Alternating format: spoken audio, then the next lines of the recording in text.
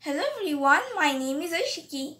At first I would like to say that please kindly subscribe my channel. So today I am going to read Mahabharat part 11. And yes, I would also like to inform that the ones who want to watch Mahabharat part 10, they can get the video link from the description box.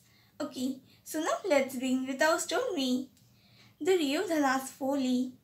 Duryodhana stayed with his uncle Shakuni after the ceremony was over. He went all over the palace and was admiring all its features and envying the prosperity of the Pandavas. One day, walking through the assembly hall built by Mayasura, he knocked into a wall thinking it was a door. Seeing him, Draupadi burst out laughing, calling him the blind son of a blind father. Infuriating Duryodhan. The hall was full of illusion. On one occasion, he mistook a hard floor for a pool of water, and he fell into the pool of water, thinking it was a polished floor.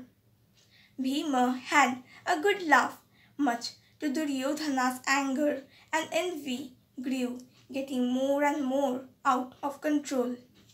Encouraged by his uncle Shakuni, his father Dhritarashtra was so fond of his son that he failed to check all his wrong actions. Shakuni's plan.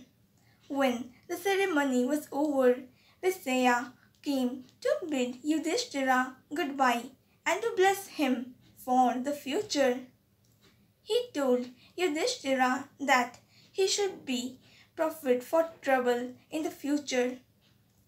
Yudhishthira decided that he would always be polite with all his relatives and not give them any cause to become his enemies. This decision later caused him and his family great sorrow. The mother of the Kauravas was Gandhari, who had tied a scarf on her eyes to be her blind husband's equal. Her brother Shakuni came from Gandhara. He was a very evil man. He petted and pampered Duryodhana and knew that Duryodhana hated and envied the Pandavas.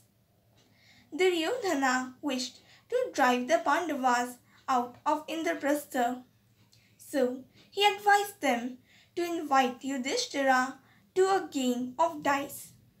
Shakuni, using his own dice and playing on behalf of Duryodhana, would easily defeat the unskilled Yudhishthira. Thus, they could win his kingdom. Okay, so story ends here. In my next video, I am going to read part 12 of Mahabharat. If you liked my today's video, then please like and comment my video. And also subscribe my channel to listen to more such stories. And also to follow all my videos regularly. And don't forget to click on the bell icon. Thank you.